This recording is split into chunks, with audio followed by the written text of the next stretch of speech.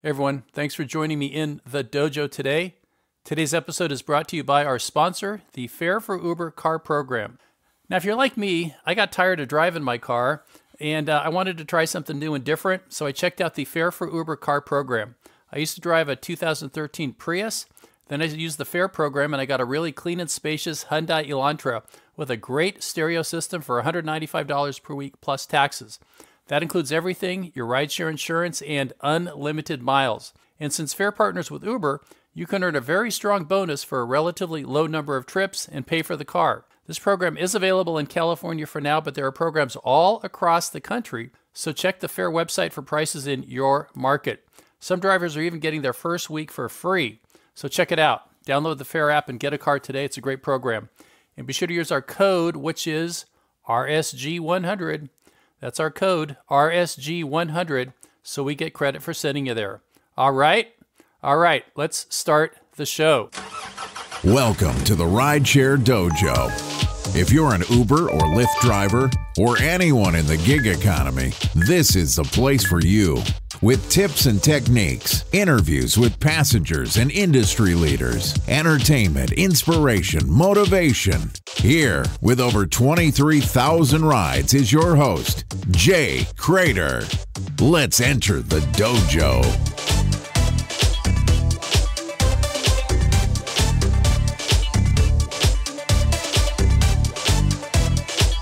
Hey everybody, Uber drivers, Lyft drivers, Instacart drivers, Postmates, Ease, Zoom drivers, DoorDash, Via, Amazon Prime Now, Uber Eats, Grubhub, all you drivers and passengers and all of us who are part of this big, beautiful gig economy, welcome.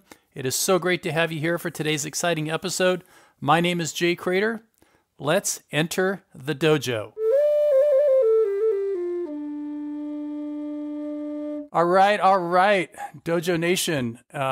So here's what I've been wanting to do is, interview drivers. And I think it was last week, I brought you Paul Pintor, a new driver from Dallas, Texas. And today I'm bringing you Mr. Robert Bart, who's been driving for 4 years in the Miami market. And Robert had contacted the rideshare guy. He had some questions. He certainly had some opinions about things that were going on down there. And we thought, hey, this would be just another great guy for all of the drivers to, relate to how it is driving in different parts of the country. And we're all going through different sorts of situations. So, Mr. Robert Bart, welcome to the dojo. Well, welcome. I'm happy to be here. Great. Yeah, thanks for doing this. I really do appreciate it.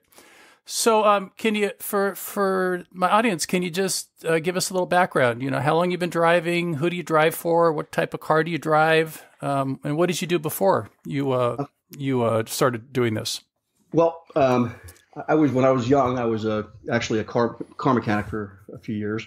That plays into being able to maintain my own car and saving a lot of money. I was then a police officer in Broward County, and I did that for 27 years. Wow. From 2009 through 2014, I was a police sergeant. And after 27 years of doing that job, I had it. And I retired. Mm-hmm. And my wife was working as she was a teacher, a Dade County school teacher for quite a number of years, and she worked for a reading software company. And one day she came home and said she had it, and we were both without really having jobs and 3 kids, and we were like, okay, we still need to work. We ended up buying a preschool together, so we run a preschool. That's our main source of income. She runs that, and I do some of the background work. The thing is that the job of working as a policeman destroyed my sleep pattern at night. I don't sleep at night. I don't sleep at night. So I end up staying watching TV for long hours, and it's unproductive. So I said, you know what? I got to get out there and do something. And Uber and Lyft were out there, and I'm like, you know what? I like to drive. I like people. I can handle anything. And I said, let me go for it. I had at the time a 2014 Ram 2500 diesel pickup. It was the biggest monster you've ever seen, and that's what I started with. Yeah. And all I was getting was the basic rides, even though the interior was more luxurious than a Cadillac. It was just funny picking people up with that big beast. Yeah. And I realized that's not the vehicle that I needed to use. So I ended up wanting to go into the higher end market. And I bought a 2016 Chevy Tahoe LT loaded. It cost me about 60 grand. And that's the vehicle that I started with. Great. So let me just back up then. So you worked as a police officer, and your wife worked as a teacher, and you both sort of said, "To hell with it. I've had enough of this," and then you came together and you came up with this plan to start a school. And was part of the plan when you decided to start the school for you to rideshare drive, or was it really you sitting late at night saying, I could be making some money out there driving? Honestly, I planned on staying 30 years. And what a lot of people that are retired understand that I didn't understand when I was working for somebody else or in any job. When you're working for somebody else, you do have less worries. When I stopped working, you run into a wall. And my first year was absolutely miserable. If you don't have any plans, I was 50 years old at the time. I didn't have any plans, and you're literally like scrambling to do things, and I really didn't have anything planned, like to go buy a motorhome and travel the country. I still have 3 kids. So the notion of just sitting around and doing nothing, and I tried doing different things and hobbies, but there was still a desire in me to want to work. When the preschool came along, there was a lot of work at the beginning, and I still spend quite a significant amount of hours there. But the worst part of it was coming home and just everybody's sleeping, and I'm wide awake watching Netflix, Amazon Prime, Uverse, and you can only do that for so many hours before you go stir crazy. Yeah. I watched a documentary about Dr. Ruth Westheimer. I don't know if you remember Dr. Ruth. Oh, yes. Yeah. She's like 92, 93, and she's like, retirement? No. She said, I'm going to work till the day I die. And she does more work than you and me combined. I mean, it was really remarkable. But I do think the retirement myth for many people is a myth, that there's something in the human spirit that wants to produce, that wants to contribute. And for guys like you, and certainly for me, the idea of just sitting around and playing golf or whatever the fuck you're going to do is doesn't sound like something I'll ever do. Yeah. So it's interesting. Yeah. I've met a few guys. My father's also a very famous inventor, and I worked with him on numerous projects, and I've done projects. I did projects back in the 90s with him. And I met a couple of old guys. They were in their 70s, and they were making umbrellas down here. And they told me that the moment you stop working is the moment that you start your death and that you die. Yeah. And when I finally retired, I finally understood what those guys meant back in the 90s. Yeah. Yeah. That's great. That's great. That's such a positive message, I feel. Okay. So you've been driving now this big 2016 Chevy Tahoe for the last 3 to 4 years. What's been the biggest challenge for you being a driver in Miami? Miami, I feel, is any other market. Miami, people think of Miami as like this one destination tourist area. Miami covers 3 counties, totaling 4,775 square miles. Miami is in Miami-Dade County, which is the southern end and the most probably popular area of that area. Just north of that is Broward County, where I live, and that's Fort Lauderdale, for people that don't know, for the area. And then above me is Palm Beach County, which is Boca Raton, or also has Mar-a-Lago, which is well known in it. And it's a very the city. Miami itself is as close to as a city as I can get to saying is like New York in driving style. Big buildings. The roads in Miami are absolutely horrendous for driving.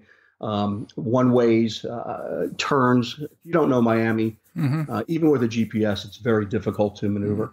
Then you get into Fort Lauderdale. Fort Lauderdale itself is not a huge city. It's a huge area, but the downtown area doesn't have the feel of Miami or New York.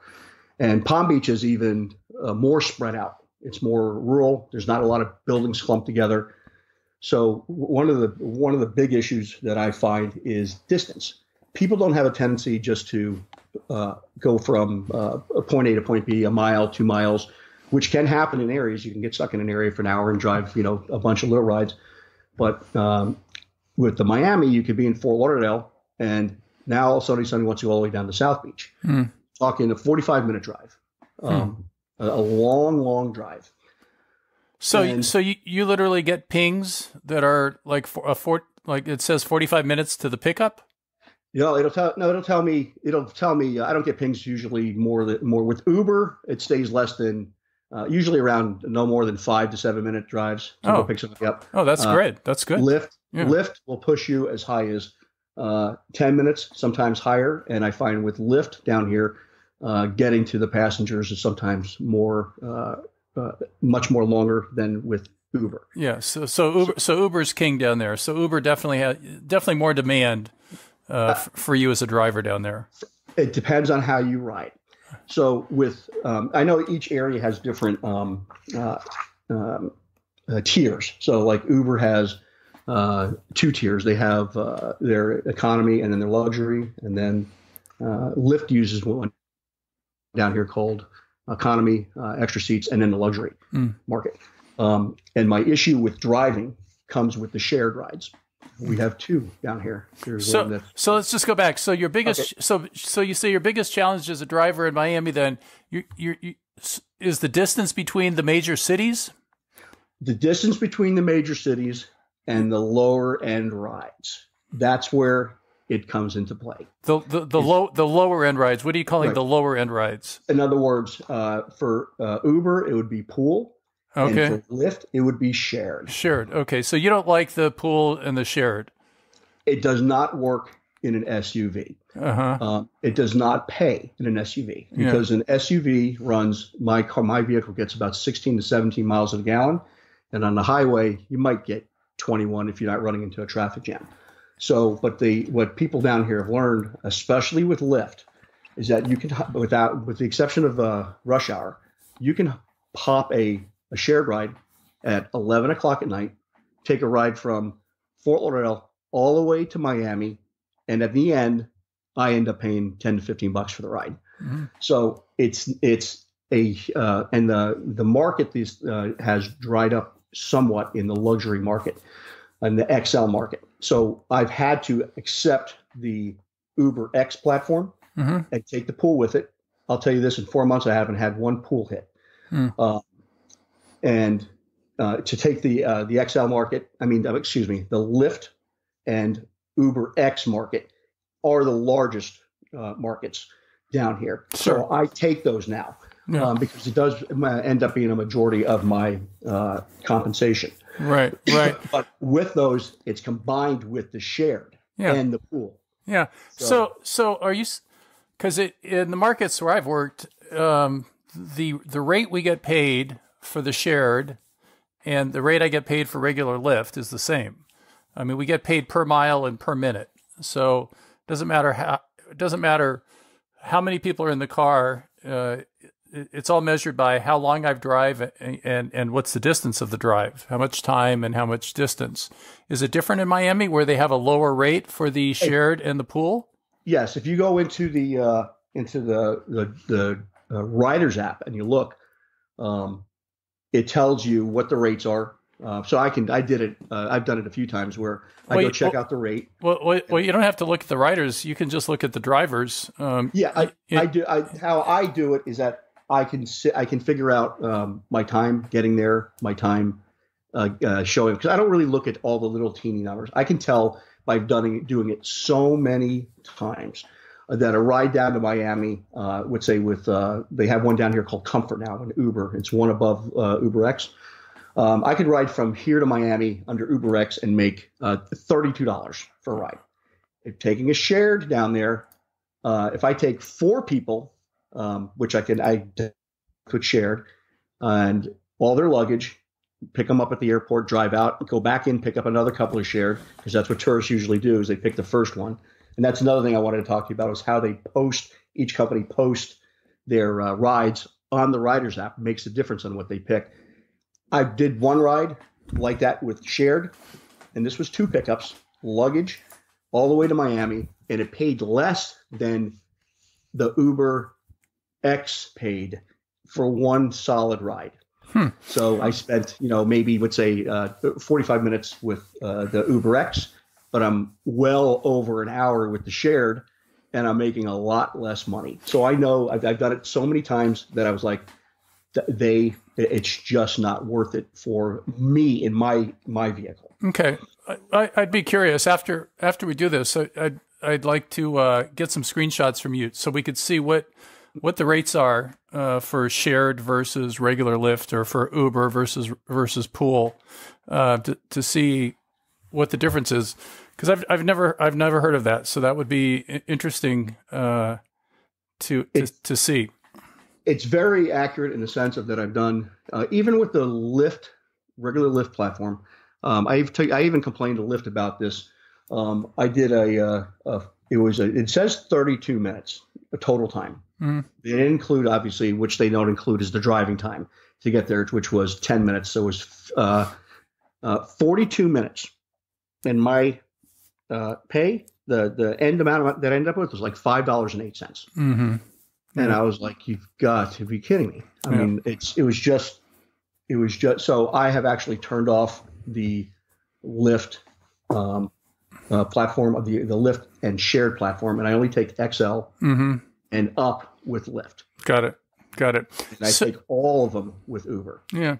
So, okay. So let's say if you were in charge, every driver's dream, what would you change? What would be the one thing you would change with Uber, and what would be the one change you would change with Lyft? Well, with Uber, I'm really, for the most part, satisfied with everything they've accomplished today. If I had to change something, I would ask them to allow SUV drivers to disconnect pool from SUVs, because when I'm in my luxury vehicle, because it is a luxury vehicle, I dress with a jacket, I have amenities. You're taking that vehicle away from somebody, when I'm in the lower end market, away from somebody who's driving around in an economy car, right? And only takes the regular Uber X and below. I'm taking rides away from them. And yes, I'm giving their riders a better ride, but I'm losing money, and so are those drivers that could be having that ride, right? That pool ride, or that shared ride. Okay. What about Lyft? Well, Uber, one more thing, they're GPS. And I learned this, I didn't know, but I speak to all my passengers when they want to talk. I picked up 2 tech guys. Miami gets a lot of seminars. I picked up 2 tech guys, and they had a seminar, a convention that they went to, and they both apparently deal with a company that sells lat and long stats to specs to both companies. And they told me that Uber pays more for locating the passenger, like more accuracy for the passenger. I see. Than actually commuting to the actual route getting there. And Lyft pays more for the routing versus finding the passenger. Now, that makes total sense, because it's a lot harder to find a Lyft passenger down here than it is an Uber passenger. I can go right with them. So that's one of the things for Uber, I would like to have better routing to get to the customer, and then the ability to turn off pool. Lyft is another story. What would you change about Lyft? Okay, now Lyft, just give me a second here. So I actually wrote this down because I don't want to get it wrong. Just your number one thing. Yeah. My number one thing. Your pet peeve. My pet peeve is shared. Is they have 2 levels of shared. One called economy. It's under economy. It's called shared saver and shared. I do not want to take those anymore as an SUV driver. Yeah. It does not pay at all. It doesn't pay. So it sounds like for both Uber and Lyft, you would like to be able to separate the shared from the Uber Classic. I mean, just regular Uber and regular Lyft. I see a lot of people complaining about it, like on different blogs, on Twitter, that they don't like it. That they don't like it. Well, I can understand if you're in a car that's getting 30 miles a gallon. Yeah, you could profit from it. You can. Yeah. In my vehicle, you cannot. Yeah, I can say for me, I love it. I love it, especially because if I get $82 rides in a week, I get a $100 bonus. So those shared rides add up pretty quick, and there's no bonuses down here that I can see of. Right. You're right. And I get paid the same. At least in San Francisco, I get paid the same. So it doesn't matter to me. Some drivers have said, it takes a little bit more work with the shared because you got to find, more passengers and open the door and close the door more often. But that's never seemed like a whole lot of extra work to me. But that's in your area. See, to me in the city, mm-hmm.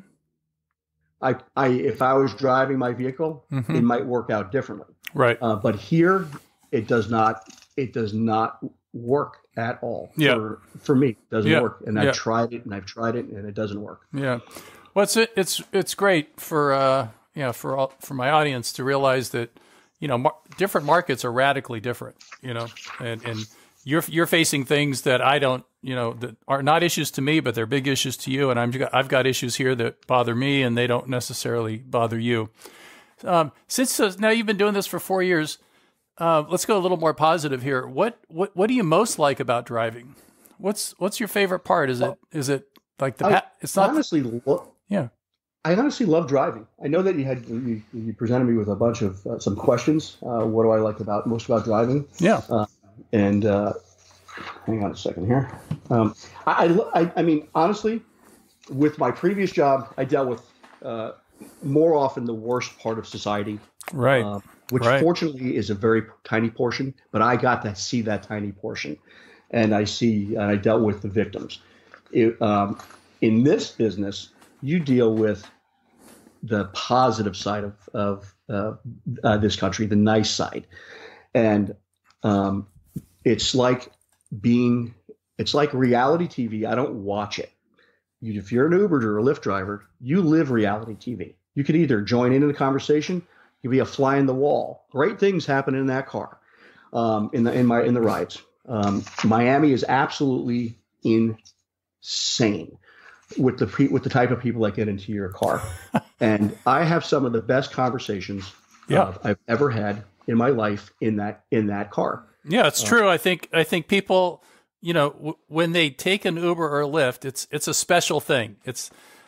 Sure, we get people who go to work every day in a car, but especially on the weekends, you get people something's going on. They're doing something. They're out and about. They're going someplace. They're going on a trip. They're going to the airport, and they're in kind of an elevated state. And we get to kind of share that energy with them. I agree with you. I think it's very stimulating. It's very stimulating. And do you find this? You learn something. I learn a lot from my passengers.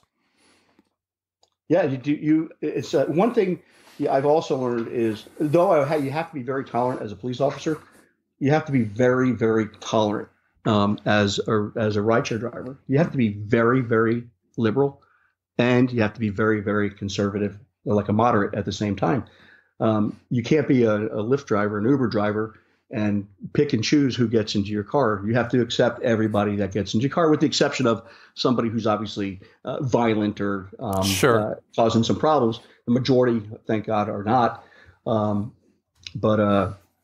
And it teaches, if you listen, you can learn a lot about this country and about the world, because you pick up not only people from this country, different parts of the country, you pick up people from all over the world. Mm-hmm. I've learned more about different cultures in my car in 4 years than I've learned in my previous 50 years of life. Right. In 4 years, I've learned more than in 50 years. Yeah. You're right, because we're exposed to everything. Like you said, we have to be very fluid. We're kind of like chameleons, and you got to kind of read who gets in your car, which I think is a great life skill. To be able to kind of read a situation and then respond to it appropriately, so that it all turns out very well. It turns out like to be a great experience for the passenger, regardless of what they say or believe or think. Just a side note, Uber introduced, I see it on their comfort rides, which is like X, which is their Lyft Uber X, but just one above. Yeah. It offers you a bigger car or more room. I guess if you're a bigger guy, that's what you pick. But I've been getting a lot of those.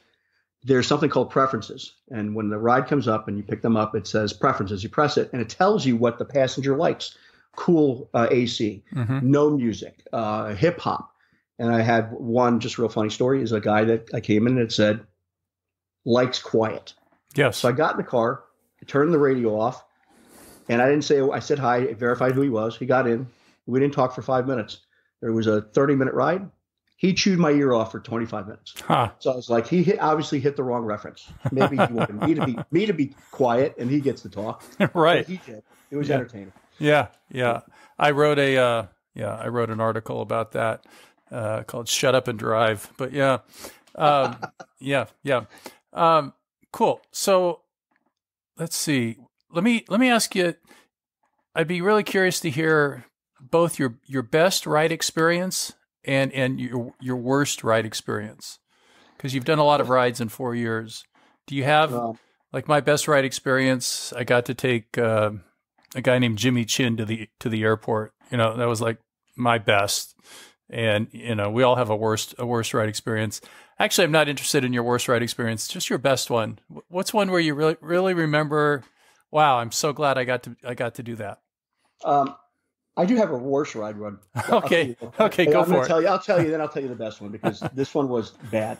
I have to tell you, because it's like I was literally like, too bad that Uber didn't let you carry, because I would.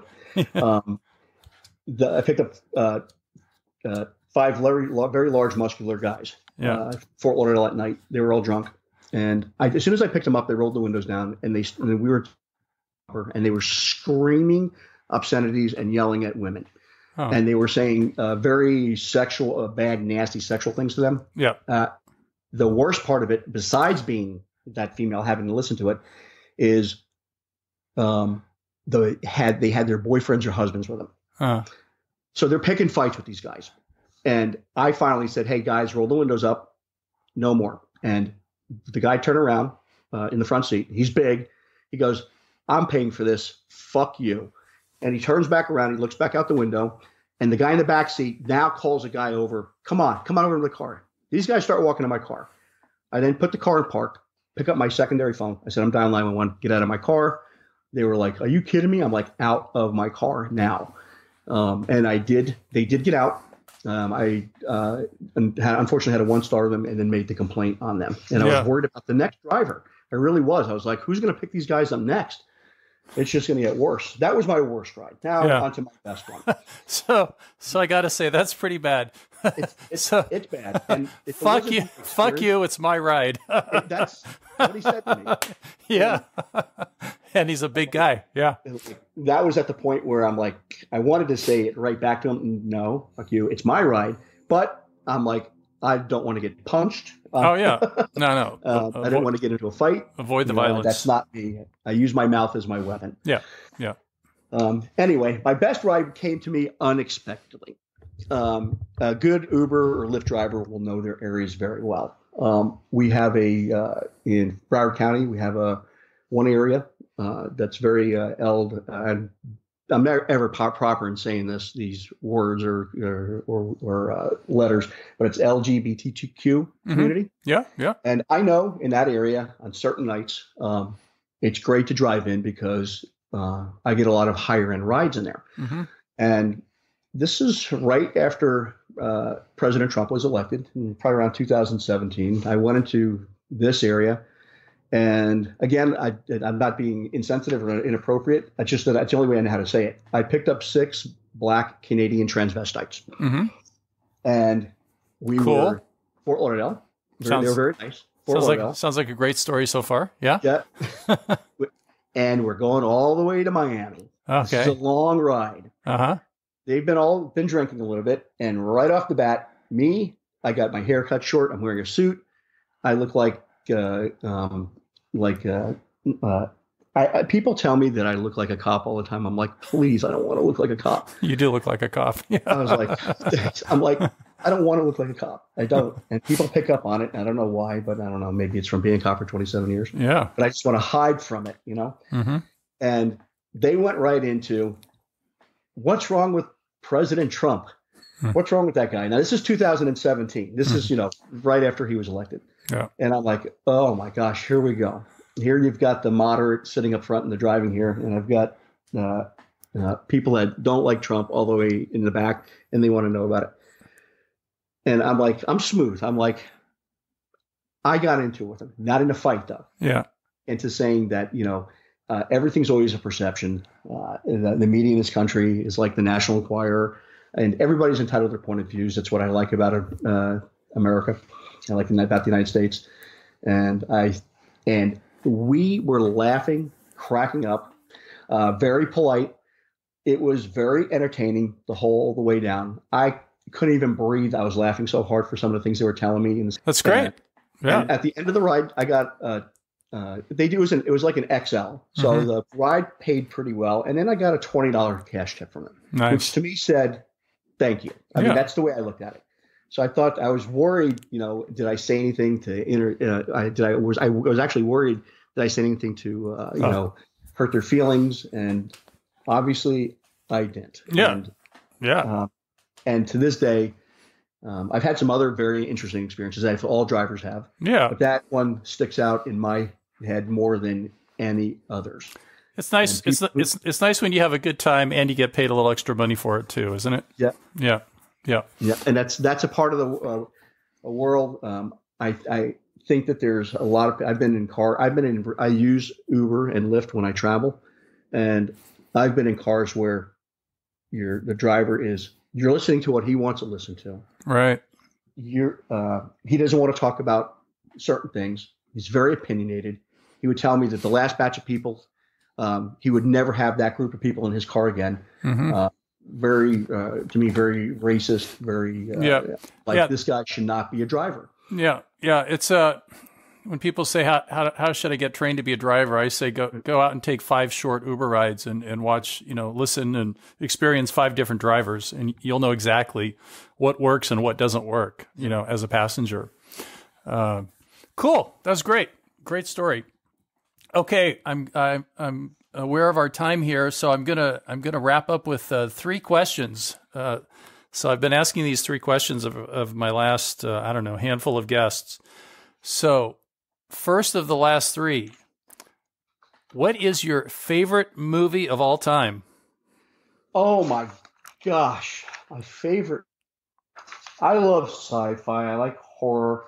I'm going to say my favorite movie is, a lot of people won't even know what it is The Pact.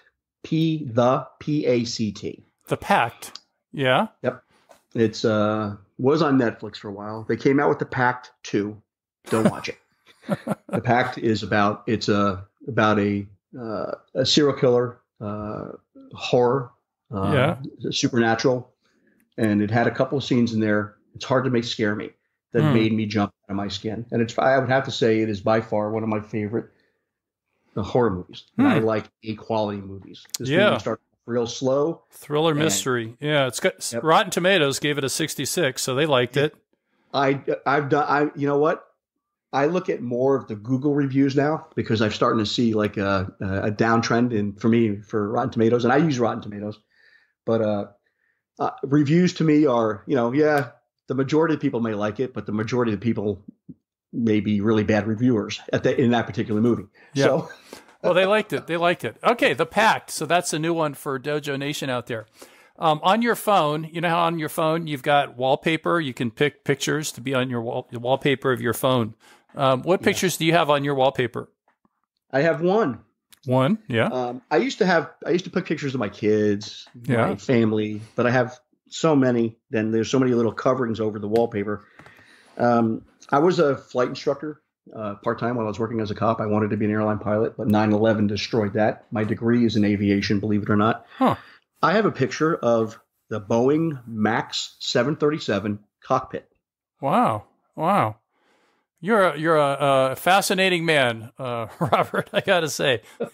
quite an interesting tidbit there. So you're a pilot, so you know how to fly a plane. That's pretty cool. I haven't flown since 2004. But it shows a lot of discipline. That's not an easy thing to accomplish. I know that. So that's great. $50,000 in licenses down the drain and a degree that only lets me talk to people about aviation. Yeah, but I'm okay. Yeah, what a life experience though. Okay, so you walk into the room, right? A whole bunch of people are there. What is your theme song? What is the song that they're playing as you are walking into the room? Oh my God.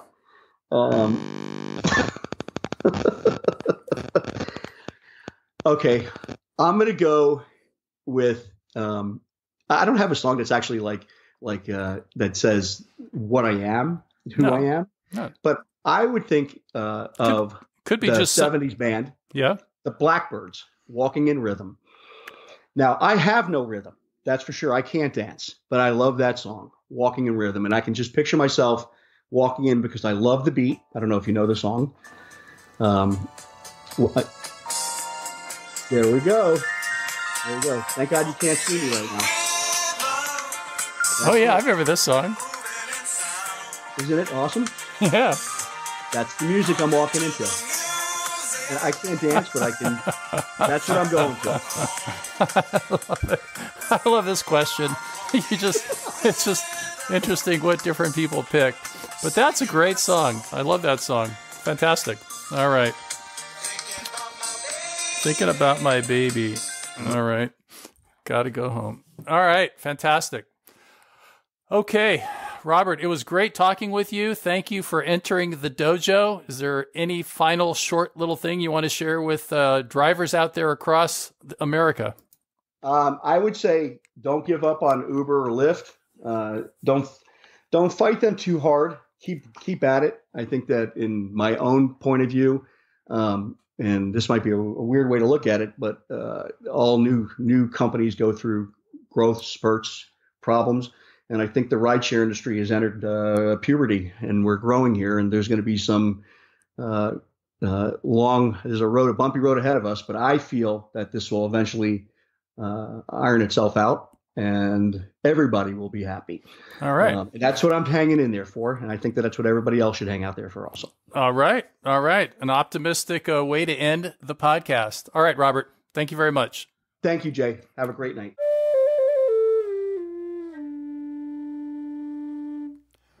If you're thinking about starting an online business, definitely check out my website at nomadj.com, where you can get my free ebook called What's Next? How to Do Online Work You Love from Anywhere in the World. That is nomadjay.com. I also do a daily 1 minute per day podcast called Nomad Daily, in which I share different aspects of life. Nomad Daily with Jay Crater is available wherever you get your podcasts. People are really liking it. Check it out. You just subscribe, and then every day it's going to automatically load up, and you're going to get the next episode, and you just listen for a minute to a minute and a half, and boom, you're done. And it's great. I really enjoy doing that. All right, next episode, more news, interviews, all things Rideshare Dojo for drivers and all of us in the gig economy. I will do my best to bring you the best here in the dojo.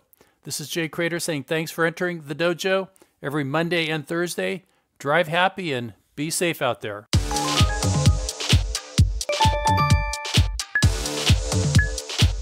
Loved this episode of the Rideshare Dojo podcast? Head over to iTunes to subscribe, rate, and leave a review. It really helps, and it's very much appreciated. Be sure to visit ridesharedojo.com to join the conversation, access the show notes, and discover our fantastic bonus content. Thanks for listening, and be safe out there.